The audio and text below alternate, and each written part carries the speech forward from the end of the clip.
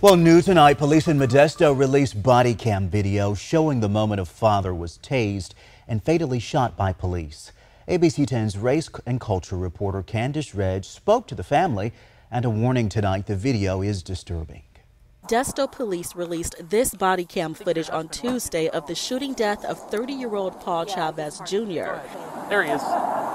It shows police at a home on Entrada Way just before 6 o'clock on July 14th in response to a family disturbance. Put that down. Put that down. Watch as officers with gun and taser in hand shout orders to Chavez, who was walking and holding what police call a trailer hitch. First, you see an officer tase Chavez. Seconds later, another officer shoots him. We've opted not to show that part. Put it down. Put it down. Put it down. How many more fathers and husbands have to get this type of treatment? Brittany Estrella, who was Chavez's wife, says the family demands justice, including their 3 young sons left behind. I don't even just blame the monsters who tased and shot and killed my husband. I blame the entire police force, the tactics you used. Your tactics and actions don't work.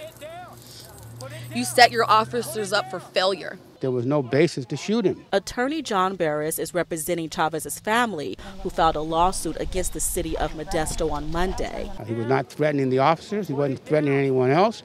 He sort of turned and was walking away, but in no time was he charging them, and he was intoxicated. That in and of itself should have caused the officers to understand that there's a way to deal with this and de-escalation of this without having to use deadly force. Police Chief Brandon Gillespie released this video statement saying, in part, "The Modesto Police Department recognizes and respects the value of all human life.